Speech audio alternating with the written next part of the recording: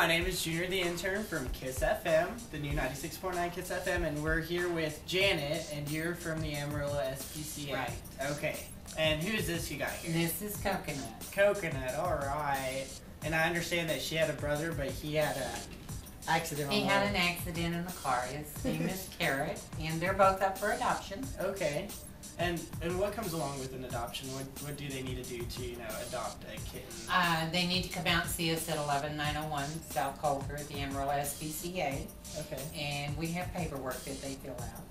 Aww. And she's all over here. I'm getting left on. And how long does it generally take for them to go through this process? It takes about 30 minutes 30 minutes. do the paperwork and get approved. And do they need to have a house or an apartment? They need to. They can have an apartment. Cats are allowed in apartments more so than dogs are. Okay. So they just have to have a letter from their landlord stating it's okay that they have a pet, and we'll get them set up.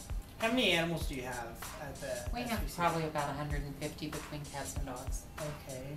We don't count the mice from the field.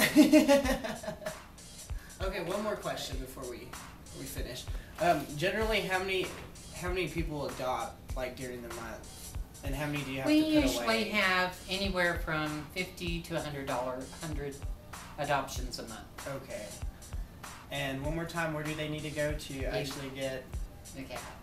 11901 South Coulter. Okay. Or call us at 622-0555. All right. Well, thank you so much for coming in and bringing Coconut.